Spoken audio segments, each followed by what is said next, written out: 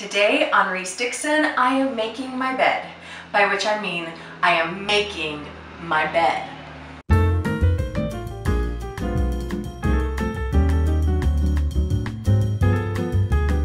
Hey everybody, it's Teresa with ReeseDixon.com, and today I am ready to show you how to build the headboard that goes with the upholstered bed frame we just made. So I'm going to be making an upholstered wingback style headboard, which means it's kind of like a wingback armchair where it's got the sides that come out and the whole thing's upholstered. And so it's taken me a little while to really break down how this is going to be constructed. So let me walk you through all the different pieces. I have laid out here all the things, what are going to be the frames that make up our headboard. Here in the center, this is the frame for the main centerpiece, and then on both sides we have the wings, what'll be the arms that come out. And so let me show you a little bit closer and give you the measurements, because if you break it down step by step, this is actually a really simple project. It gets easy to be overwhelmed with all the different pieces, but it's really not complicated. We'll just take it one step at a time.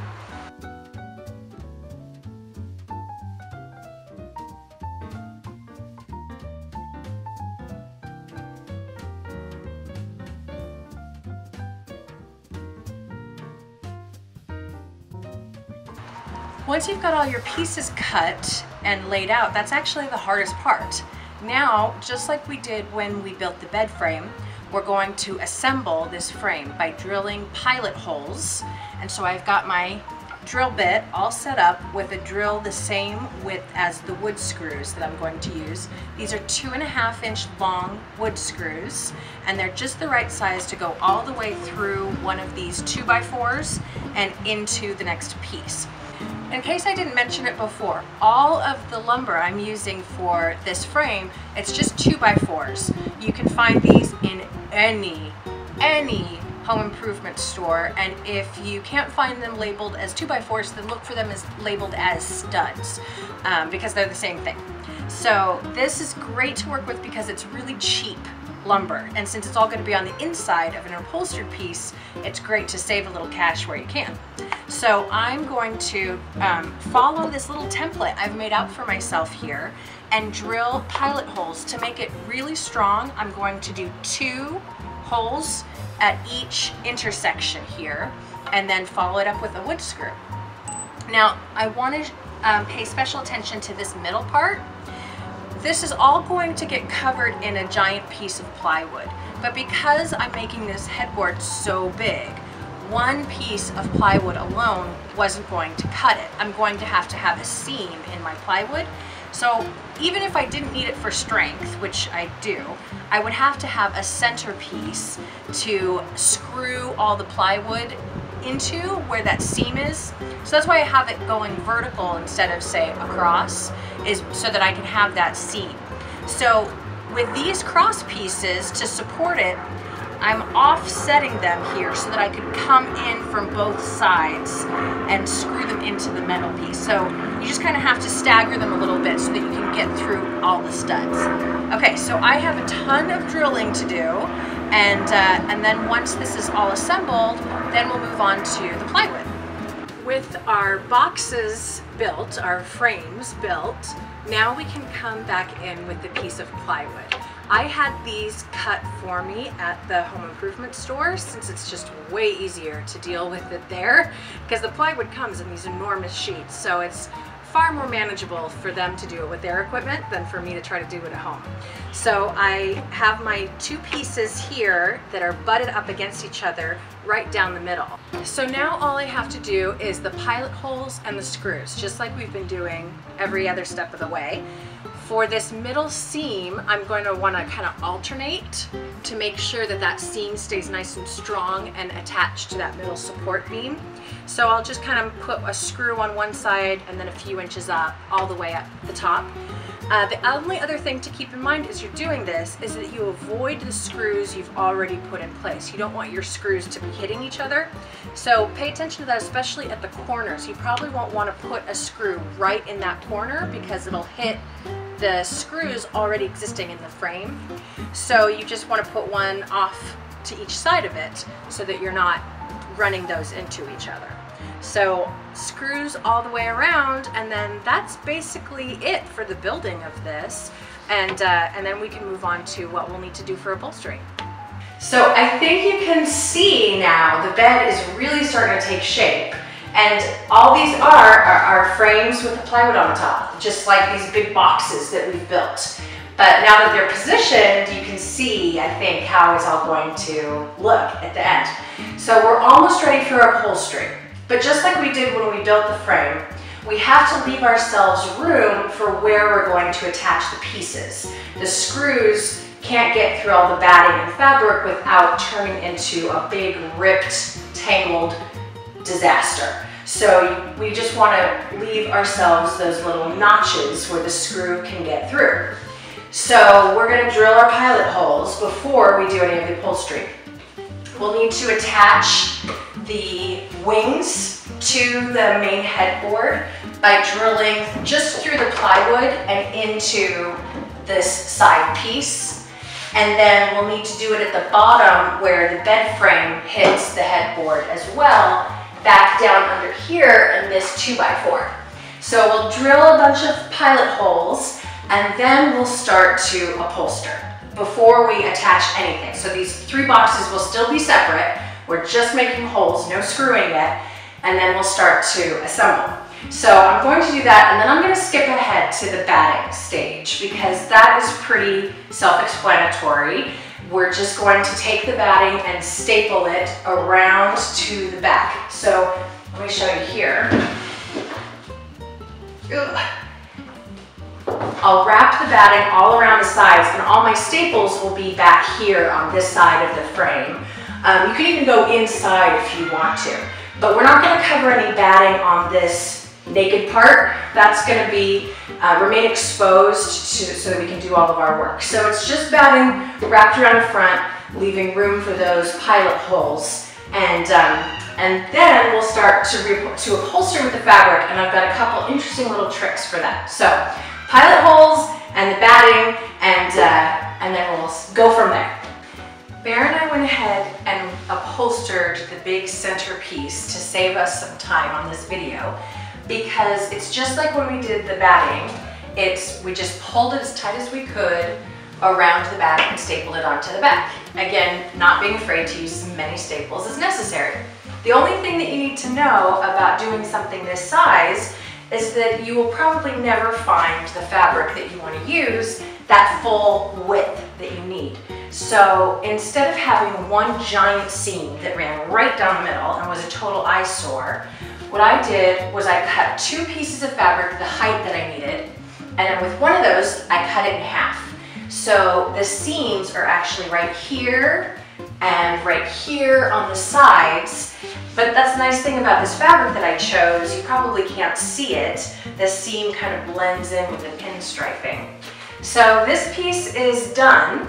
I went ahead and, just like when we were doing the bed frame, anytime I'm going to have screws attaching these pieces, I need to make room for them to get through all the fabric. So down here at the bottom, I've cut out through the batting and the fabric where we drilled those pilot holes, and I've got spaces for that on the side as well.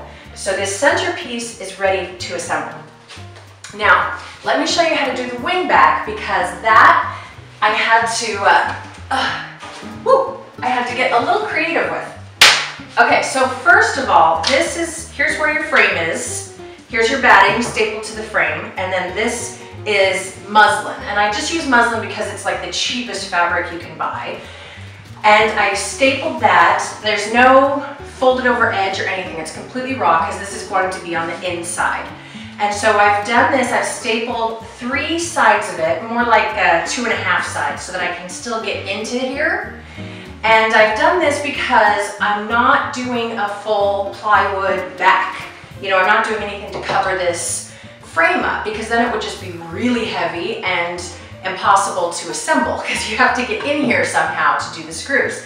So this is just an extra layer of fabric that gives it a little bit more stability, so that you don't just have your designer fabric as you're carrying it around and trying to, you know, punch through. Just another layer of stability. So I've got this attached on 3 sides here. And the open side corresponds with where I have these pilot holes, because that's the side I need to get into in order to attach it to the bed. So to upholster this, I actually did a little sewing. This is not the only way to do this. You can, you know, carefully wrap it around, but I think it's the easiest way. All you have to do is sew a little box with a gusset. See, so here's the front, here's the back, and then here's the gusset, which is just the middle part that goes all the way around. And so I've sewed basically this big box on 3 sides. If you've never done anything like this before, I'm going to link to my how to sew a bench cushion tutorial I did, and it's the same basic thing. It's just you don't have to even worry about zippers, and you're gonna leave one of the long sides open. So this just becomes like a giant pillowcase, and I'm going to put this right on top here.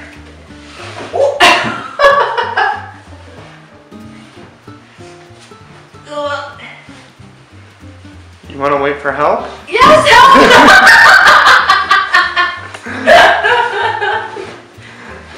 Okay, so maybe that's a 2-person job. But now that my giant pillowcase is on, I've got, you can see that it's still a little bit soft here where there's no back, but that extra layer of muslin is going to help a lot, especially once we pull this nice and tight.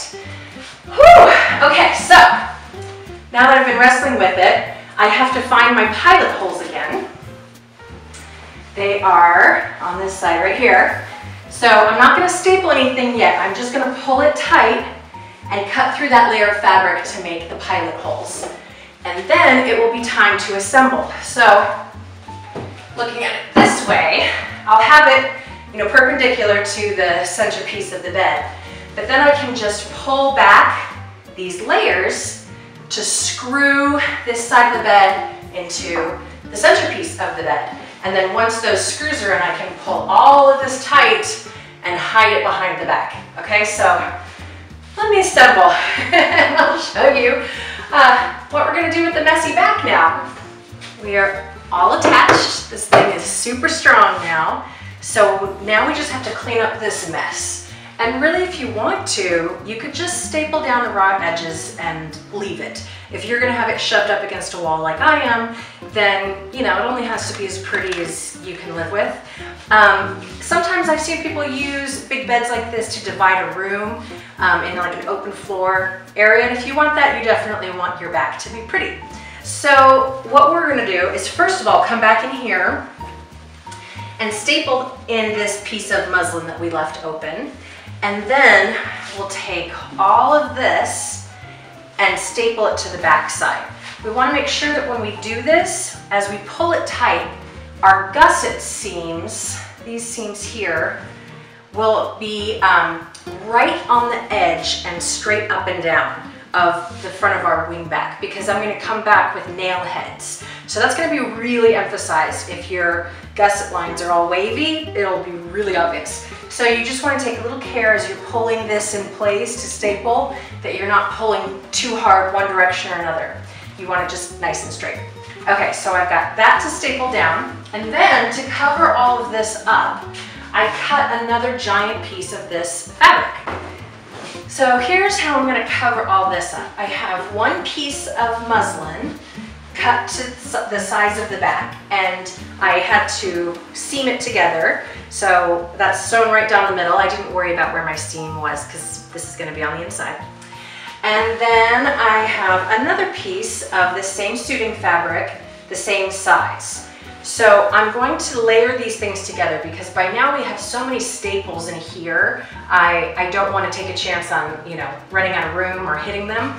So I'm going to take these two pieces of fabric together at the same time and start by securing my top. So what I do is I lay this like that. So just the very edge is on the back with the muslin on the top, and I'm going to come in and staple all the way across. So then when I pull this back over, all the top staples will be hidden underneath. Oh gosh, it's so big you can't see. Okay, see? It'll be hidden underneath a nice, neat little seam like that. So for this top layer at least, there will be no visible staples. For the rest of it, I'm going to go ahead and just do a line of staples as neatly as I can. If you want no visible staples anywhere, then you can go to your upholstery store, and they actually have all kinds of fancy tools. Like there's these little teeth bars you wrap the fabric in and hammer in place, but you can get pretty involved if you really want to. But it's going to be facing the wall, so I'm not going to worry about it. One neat line here is going to be enough for me if for some reason somebody's like standing on top of it. I don't know.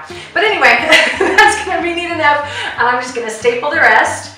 And then it's just on to decorations. We're closing in on almost done with this big project. So this is the bed. We've got all of our upholstering done. We've moved the bed frame into position. And so now what I'm going to do is come through here with these nail heads. I've already finished it on that side.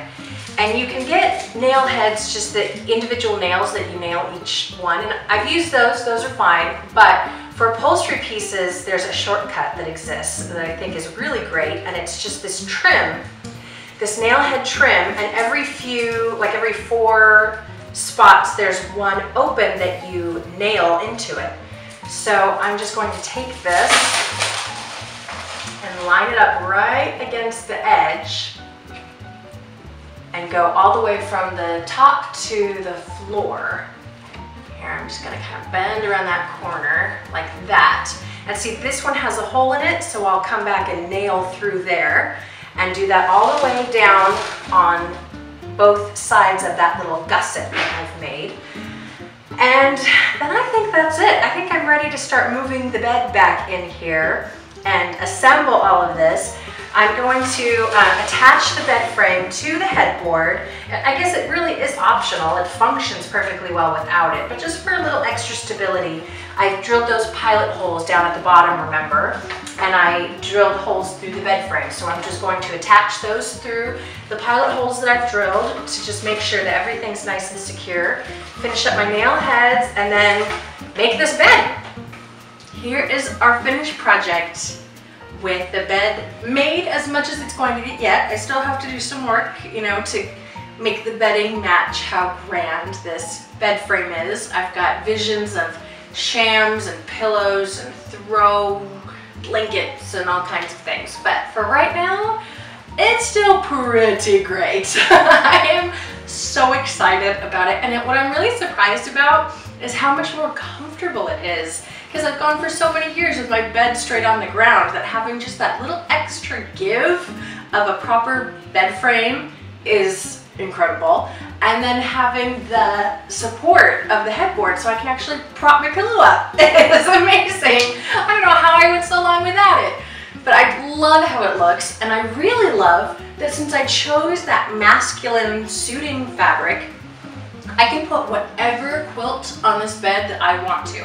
I don't have to worry about matching a color scheme. It's almost like the bed frame is decked out in this really classy suit, and whatever quilt I put on here gets to be the flashy tie. And it'll just work no matter what, which is great for a quilter like me.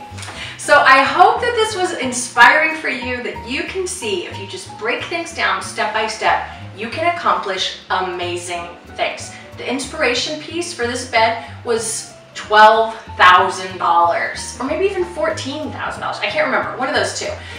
I built this entire thing, headboard and bed frame with fabric, for, what did we say, just under $500, which is actually cheaper than if I had just bought something at Costco. So it's pretty amazing. I am thrilled, and I feel like powerful and womanly because I built it with my bare hands. So if I can do it, I know you can do it too. If you have any questions, leave them for me in the comments. And thanks for watching this all with me. Subscribe to the channel so you can see all the big stuff I've got in store for this bedroom. And we'll see you next time. Bye-bye.